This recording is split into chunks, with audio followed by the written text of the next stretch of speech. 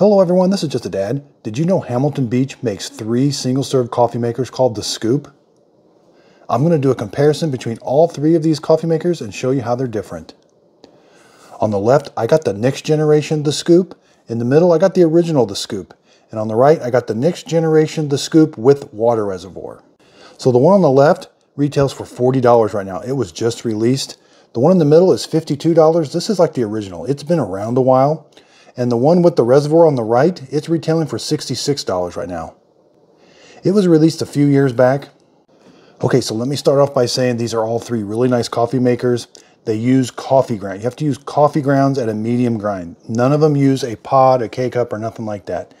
So they call it the Scoop because you've got this brew head, and they all have this scoop. Now they're all just a little bit different, but you're going to scoop your coffee grounds out of your container and then put them in here, close the lid, and brew your coffee. What's really nice is you can brew into a travel mug or a coffee mug. So here's what the brew head looks like. Okay, so let's go over some of the differences now. These 2 are going to brew, every time you press the brew button on these 2, it brews whatever amount of water you put back here. The one with the water reservoir, we can brew an 8 ounce or a 14 ounce. That's all we can brew. We can't brew anything in between, like a 10 ounce or a 12 ounce. Over here, we can brew in between because we're in charge of how much water we add. And so these 2, they have a minimum mark of 8 ounces, a maximum mark of 14 ounces. Minimum 8, maximum 14. I can brew anywhere in between, but those are the minimum and maximums. Now these 2 share something in common. They have a bold brew. You can do a bold brew and a bold brew on this one or a regular brew. This one is simply one brew button. You're just going to press the button here. It's going to light up. It's only going to brew one strength. So we can see the one with the water reservoir again. We're going to press the button we want to brew so we can make sure our water reservoir is full and we can brew several different cups of coffee. With these, you got to put the amount of water in here each time you're going to brew.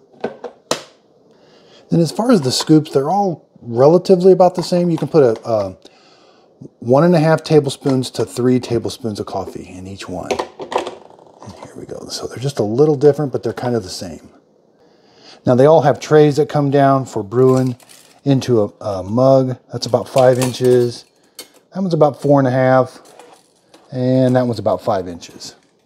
Now these 2, it's very simple to put the tray up. This one, you got to kind of turn this around. A little tricky, and this one you just fold up. So these 2 brew into a 7 ounce travel mug. This one and this one. This one you can brew into a 7.5 ounce travel mug. Okay, so let's make some coffee with each one. Now all of them have a secondary filter underneath the primary filter. Again, there's that one, and then there's that one. And all of those secondary filters do come out. Okay, so I've got my water reservoir full. We're gonna brew 8 ounce brew with each one. So with this one, we're not going to do bold brew. Let's just do 8 ounce. We're just going to press this button. We're going to press this button. And then we're going to press this big brew button. They all have indicator lights to let you know that they're brewing. This one's the red light there. Now the one with the water reservoir is brewing first. Now it has a water pump in it. These 2 do not have water pumps in them. Okay, so the water reservoir is about finished up. And we got about 187, I saw the maximum coming out of there. So these 2 did not start too far behind.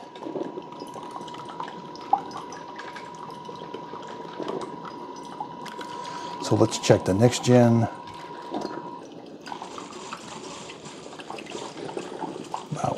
I have seen as high as 187 also on this one. Let's check the originals of Scoop. 187. Let's go back to this one. It's a little hard to do. Yeah, it's ramping. I have seen 187 on this one also. Right now it's 184. It's ramping up pretty quick. So the one with the water reservoir is done the fastest. That's a really hot cup of coffee. Let's check, see how hot it is. 165. Next gen is finishing up quick. Okay, so this one's finished up.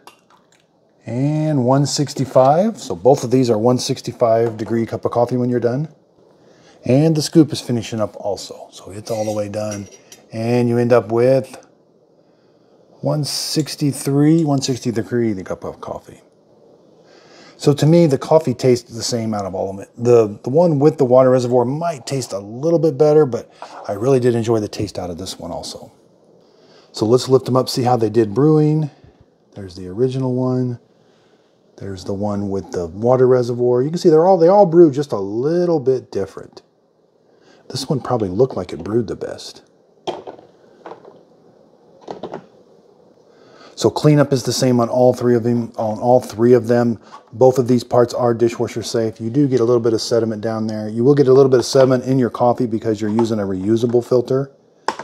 So coffee makers, if you use a coffee maker that has a paper filter, you don't get sediment in your coffee. But with these, you do get a little bit of sediment in your coffee. But they both have those secondary filters to catch what does go around. So these are all three really nice coffee makers. Again, being able to brew 14 ounces using 3 tablespoons of coffee into a travel mug, that's a very nice feature. That means your coffee is going to be at the right strength for 14 ounces. So for me, it's going to come down to probably this one. This one's probably the simplest to operate right now, and it is the cheapest, and I did feel like they all made about the same cup of coffee.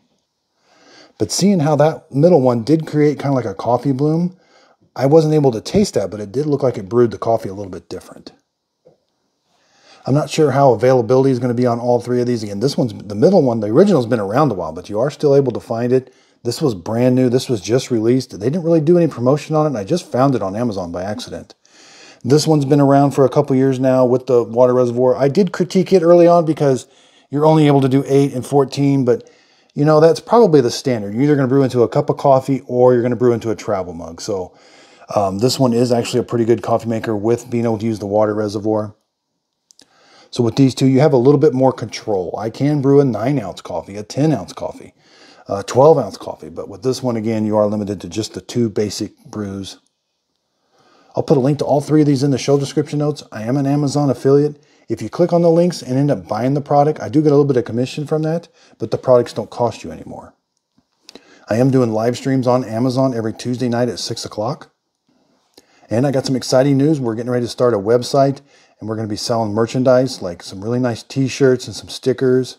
I will be displaying them in my videos so that you'll have an idea of what you'll be getting. I really appreciate everybody's support. If there's any coffee makers you would like to see reviewed, leave them in the comments down below.